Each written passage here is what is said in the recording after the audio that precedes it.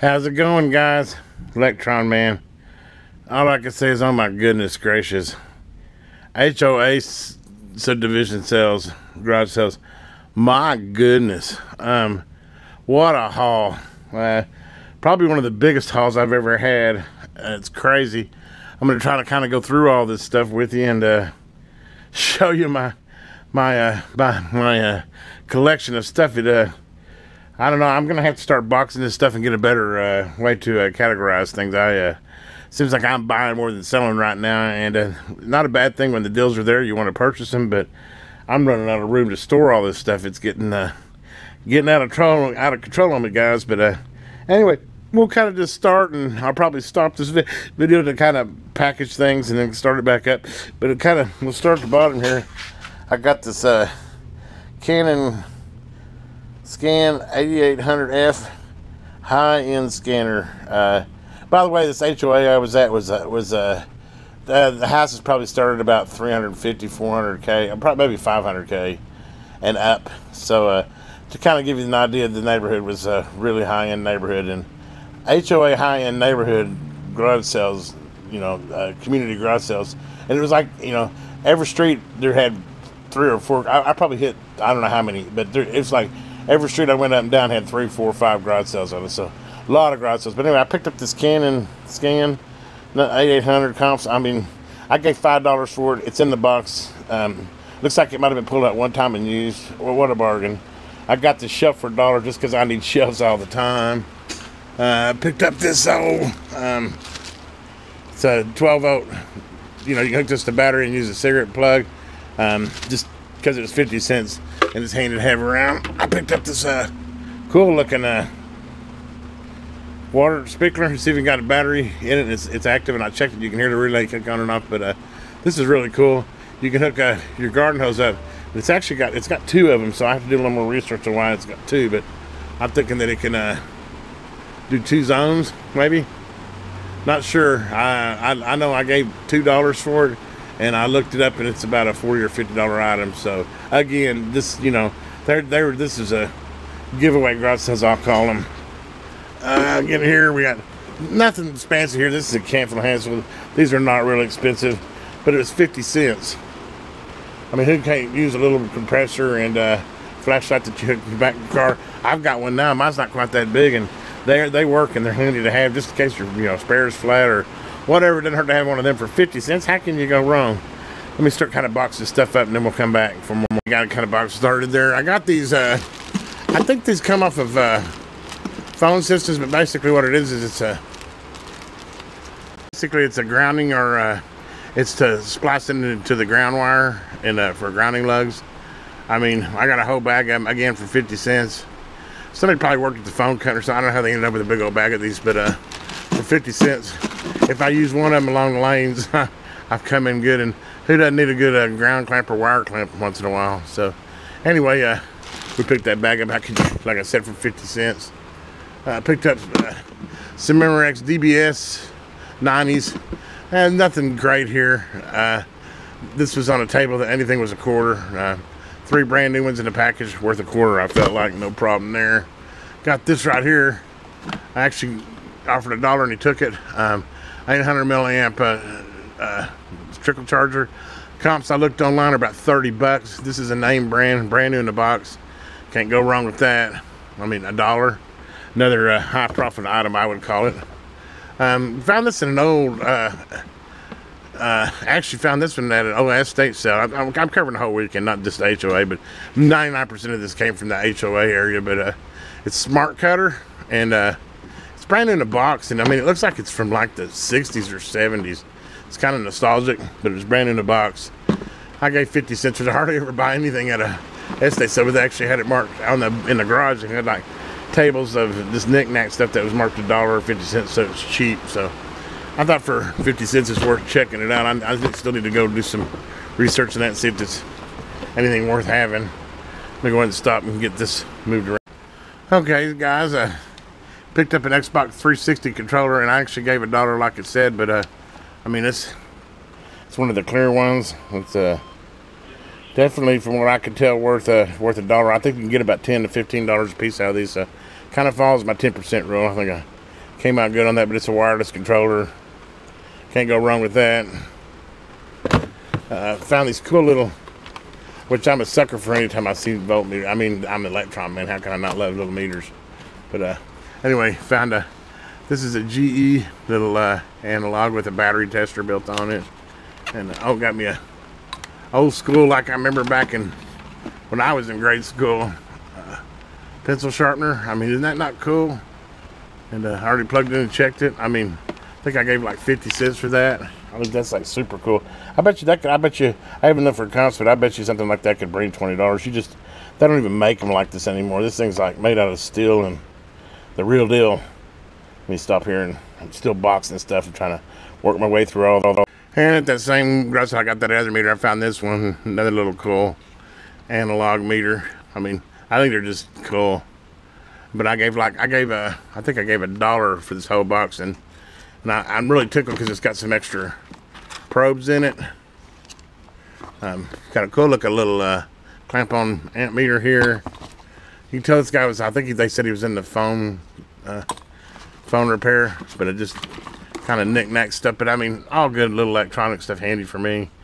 And which to me, actually, this is probably worth $5. But anyway, let me go ahead and stop this and get this moved over. I'm trying to kind of organize as we go, so I'm stopping and starting. Guys, I found this. If you don't know what this is so that you can, if you're not real flexible and you're having a hard time getting the back of your shoe in, use it as a shoehorn with an extension and a spring. I've never seen one. I'm a fat guy. I'm actually going to use this. I've never seen one before. It's pretty cool. But anyway, yeah, it's a shoehorn on a spring so that you can don't have to bend so far. Kind of interesting, but never seen one before. Didn't even know they made them. Let's see. Let's go ahead and open up. I gave $1 for that, by the way. Got a knick-knack. I always look in these little toolboxes. A lot of times they're full of stuff, and kind of like this one here. It's just a lot of knick-knack stuff. Nothing to write home about, but all in all, they come in handy. Screws, bolts, extra stuff.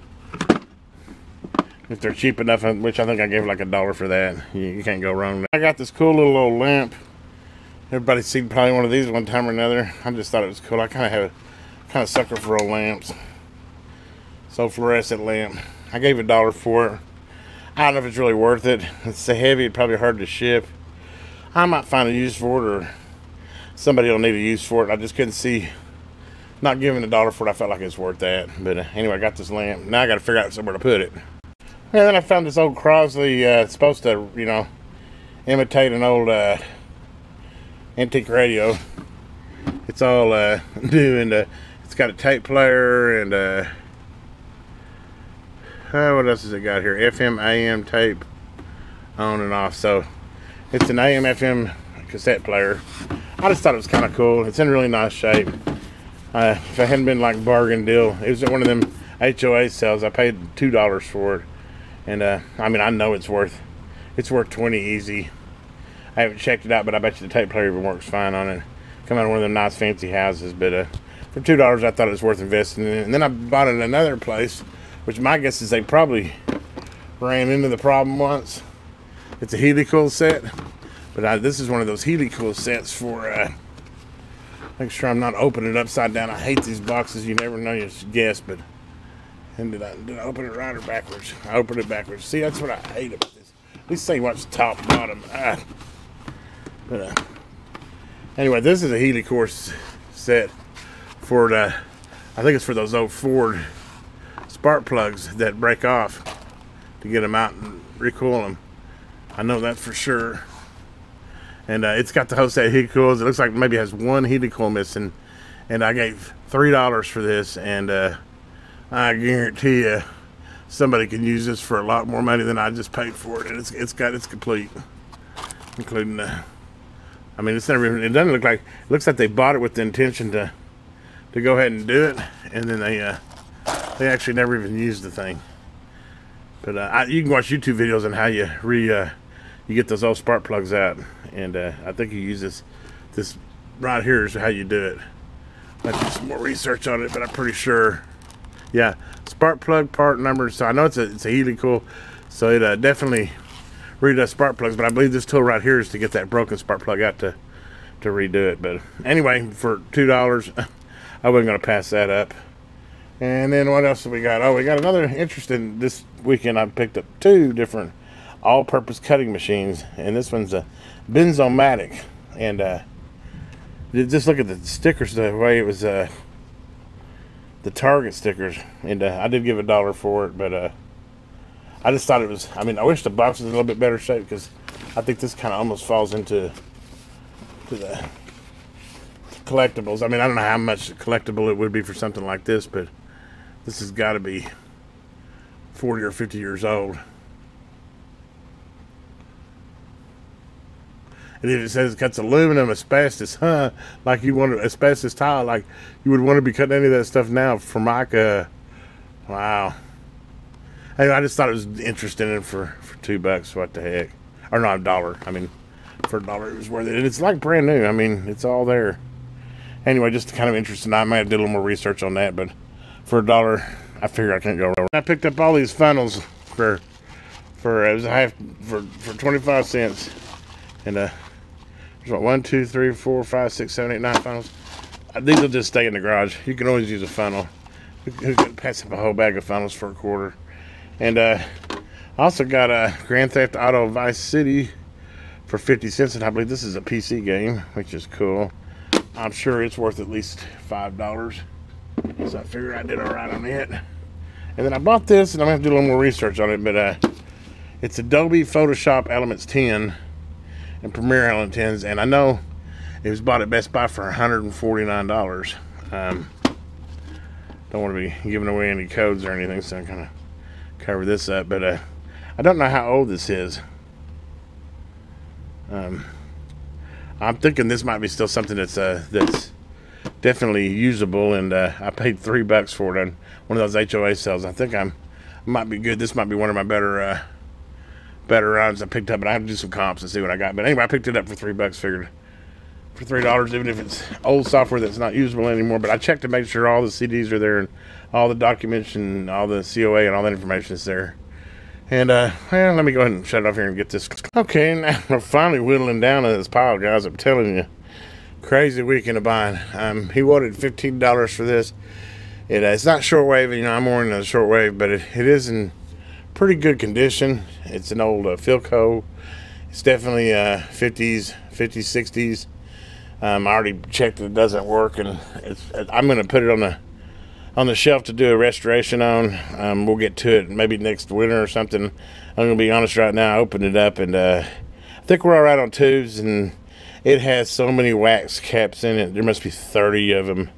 So I'm sure it just needs a recap, and probably bring it right back up and tune it and line it, and it'd be perfect. But I mean, I either need to come with a better way to replace wax caps or whatever, because that is so time consuming. But this thing is just full. Worst one I've ever seen so far I've ever opened with wax caps. I mean, literally there's like 30 of them in there. But anyway, for the $10 I got in it, if anything, I think I could sell it to somebody else that wants to do the restoration job on it for 30 or 40. Probably not a 10 times deal, but I kind of had a little liking to it, and I could still easily double or triple my money on it. And then the last item I got here, guys, is this Circuit Explorer Air 2, and let me kind of get it moved over here. It's this Circuit Explorer Air 2, which is basically it's kind of like a 3D printer, but it's a 3D cutter, I guess is the way to put it. And it'll do like paper, vinyl, iron-ons, you know, it'll cut any vinyl, it'll cut thin cardstock. I've been wanting one for a while. I've got a 3D printer, but it's kind of be cool to be able to make labels like the back of radio dials and stuff. And anyway, I wanted to play with it, and it was at one of them high-end HOA sales, and it came with a whole bag of accessories, a bunch of extra stock as far as rolls and cutters, etc. So they kind of loaded up on it, and I mean, it's dirtier now than it was when I picked it up. It was super clean. It looked like it was brand new, hardly used. I gave $40 for it, and I think I might have overpaid a little bit. I was kind of, you know, I was kind of hitting so many garage sales there. I wasn't really stopping and doing comps like I did, and I remember seeing these, and I'd kind of been interested when I was thinking they were around $300 or $400, but this particular one's really around about $200. Of course, with all the accessories and everything, I'm probably in the $250 range. So I really would have probably got this for about $25 instead of $40, but it's something I wanted, and I'm not in a loss factor on it. I don't think I think I could easily get 120 out of it with all the extra stuff that it comes with pretty easy. So I'm not on the downside of the purchase. Just I probably, if I'd looked at the comps a little better, I probably would have tried to get it for about 25. But anyway, we'll have to, maybe I'll do a video on playing with this thing. There's probably plenty of them, but just kind of sparked my interest. And I like 3D printers, and I thought it'd be cool to have a 3D cutter like this. We'll have to see how good it works, etc. But anyway, guys, that's it. I think I've went through everything this for the last weekend. I don't even know. I can't even got a count on it. I'll try to sit down and remember it and if you read under the comments here, I'll kind of give you. I'll think about how many garage sales I hit and what my final dollar figure was and how much I spent. I know I didn't spend more than 100. I know that because I kind of started with 100, and I still had. If I do it that way, but then I think I picked up a sandwich, so I don't know. I think I probably spent about $70. I think is what I spent, but I bought a lot of stuff, and some of it a little higher end. Like this was the highest end item, $40 for the cutter there. But I bought some $10 items. Those add up a lot more. But anyway, it was a great weekend. If you haven't already, if you have a high-end HOA around you that's having a weekend where they're letting all the residents have garage sales, hit it. I mean, to me, it was probably one of the better sweet zones I've been in as far as garage sales, especially the high-end stuff like that. Of course, you hit some that, they wanted too much for it. Some didn't have much. But all in all, I would suggest HOA weekend yard sales like that are a really good thing. Have a great day. This is Electron Man. If you haven't already, please subscribe to my channel. Give me a thumbs up and hit that bell so you know when the next cool video is coming.